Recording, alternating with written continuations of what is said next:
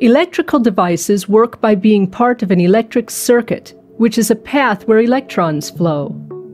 Circuits depend on conductors, materials that permit the easy and direct flow of electrons through themselves. Some materials, such as glass or plastic, are poor conductors.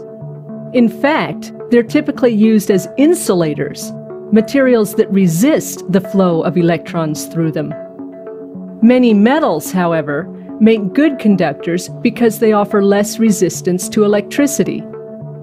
Copper is considered an excellent conductor because it offers very little resistance. Also, it doesn't rust and it's easy to work with, so it's often chosen to make wire. But all conductors, even good ones like copper, offer some form of resistance. There may be just a little resistance, but it's always there. Let's start with a simple circuit.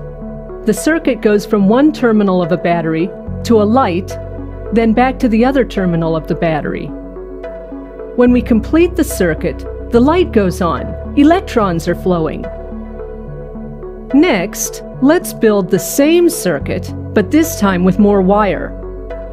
When we complete the circuit, notice what happens. The light is not as bright. What happened?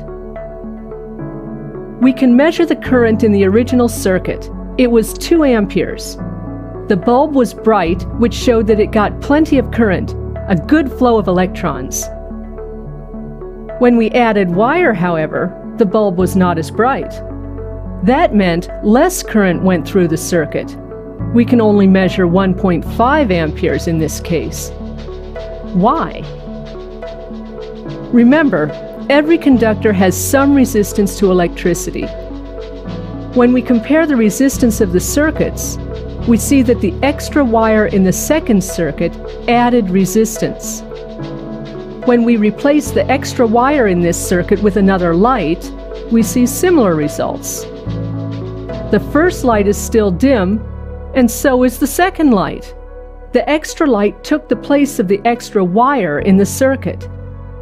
Every light, like wire, has its own resistance, and when you add resistance, less current will flow.